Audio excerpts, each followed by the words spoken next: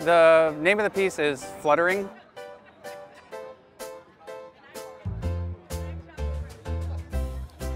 I went to University of Minnesota Duluth. I've been into art since I was a little child, but I went to school for it, college and everything, and really focused on painting, and now I do it full time. They put a call out for artists for this space. I painted this myself.